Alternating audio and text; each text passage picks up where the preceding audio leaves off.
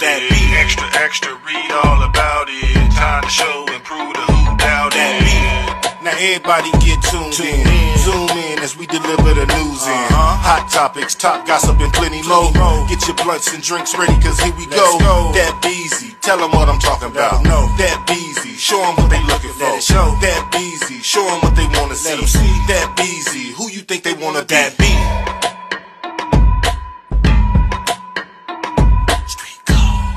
Well, hello, motherfuckers. I know. This video is long overdue, but it's here now, damn it. Just make sure you like, comment, share, and subscribe, and hit the notification bell so you won't miss any of my uploads.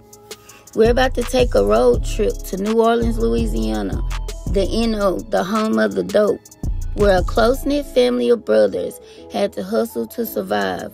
But what happens when one brother has a vision and put in motion for a legit way for the family to make it out, but the other brother is too far in the streets to turn back? This is the short story of Kevin Miller. Get your blunts and your drinks ready, cause here we go. Enjoy the ride. Kevin Miller was born March the 2nd, 1968, the second child to Percy Robert Miller Sr. and Josie Mae Keller, with 4 siblings.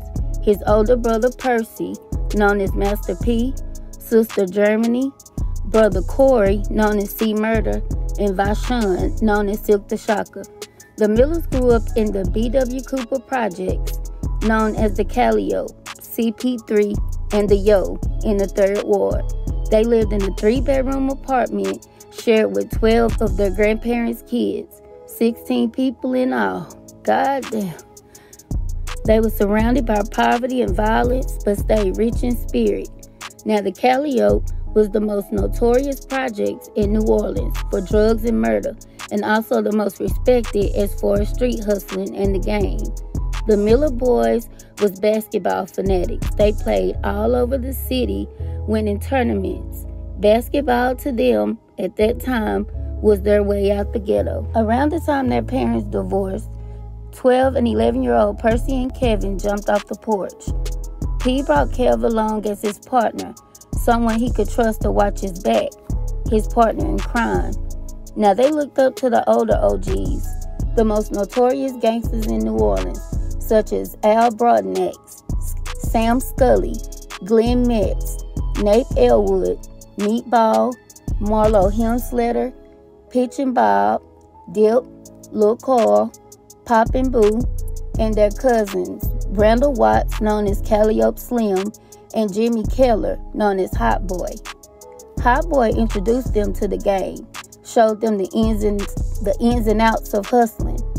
Education was still a priority to them, so they went to school, played ball, and hustled. Now, P and Kev formed a crew called the Tuesday Crew. It consisted of P, Kevin, Bruce, Burnell, Johnny, Clukie, Herb, and Chris. They were young teens hustling and had their own section in the projects. This was during the crack era. The section had one way in and one way out. They were respected in the streets and known for handling business. They kept AKs and Macs, the biggest guns, dressed fly with the double-stack blade medallions with their names in the middle, Kango hats, leather jackets, cutlass on Vogues, motorbikes. They were super flashy as they rode through the city. Master P explains this in his song called Lose It and Get It Back. Kev was a gangster. He was nobody to play with. The ladies loved him and he loved the ladies. By this time, he was all the way in the streets. One night while his sister was at the club, a dude kept trying to talk to her, but she wasn't interested. But he just kept pressing her.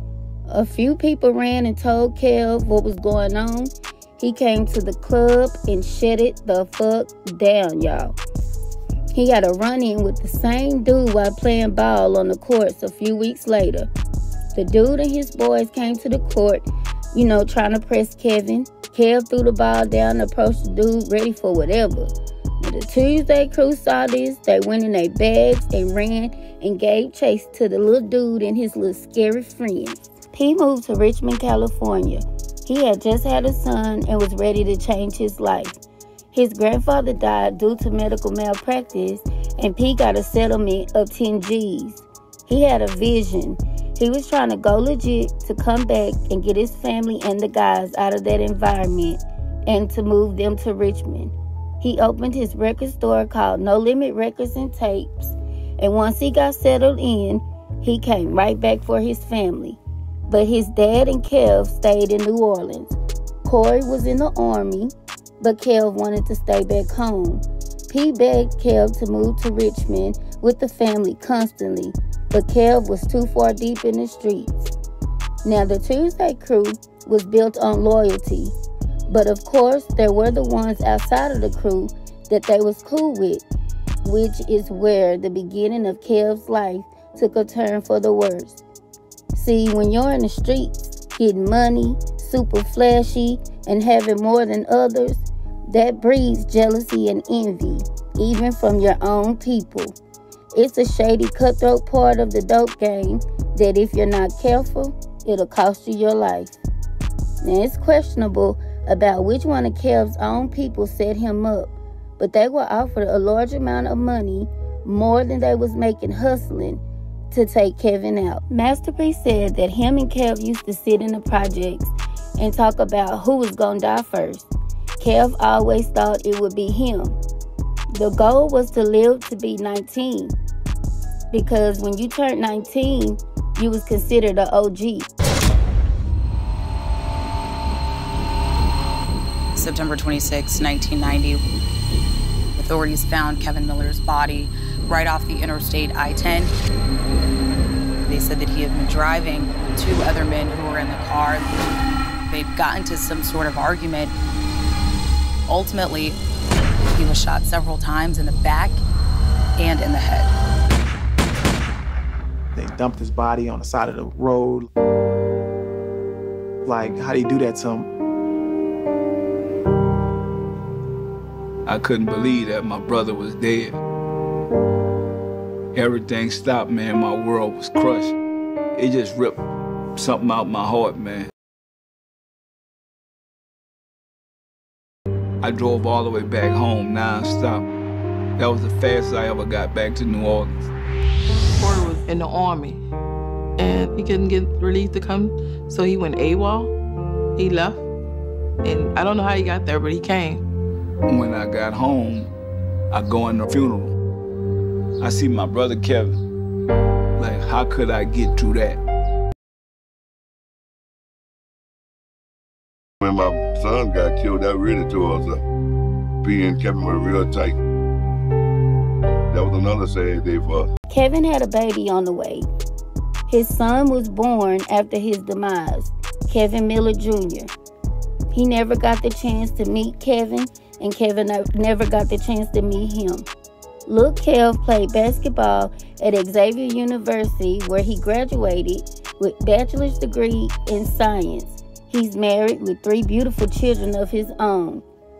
Now, Lil Kev's mother passed away in September of 2019. My thoughts and prayers goes out to Lil Kev and his family. This was the short life of Kevin Miller. Now, I hope y'all enjoyed our little trip, and be on the lookout, because you never know what city and state we'll be traveling to next. Until next time, God bless. Beezy baby. He the one who dropping the paperwork. He dropping the real shit. He ain't dropping no shit made up with some lines in the middle of the paperwork with your name on top of the black shit, like some of them bloggers out here. Wanna be bloggers. Wanna be a blogger. Shot caller. Little ass views on your fucking channel. I know getting late tonight.